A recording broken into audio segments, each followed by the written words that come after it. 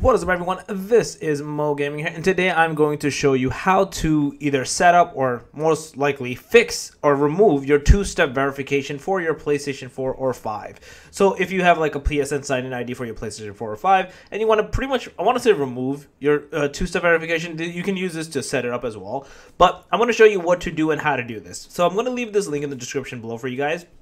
Well, once you're here, you want to click into account and security, and then you want to click into two-step verification. So you can see over here, it says help with two-step verification issues. If you cannot receive a two-step verification code or have no access to your phone and do not have any two-step verification backup codes, you will need to contact us with the details below and with these details ready. So you need to basically give them these levels of information, and they will basically remove the two-step verification. This can happen because maybe it was on your old phone and you sold it. You don't have access to your phone anymore. Maybe you're logging in and after a very long time, you don't even know where or what it is. So this is basically to help you go with that component. So most likely, like I said, it's more for removing it than setting up. They'll help you set it up as well if you want to do that. But more on the side of removing the two-step verification, right? So pretty much this is what this process is. Once you're in here, you basically want to click into online assistant. They're here 24/7. You'll talk to the online assistant.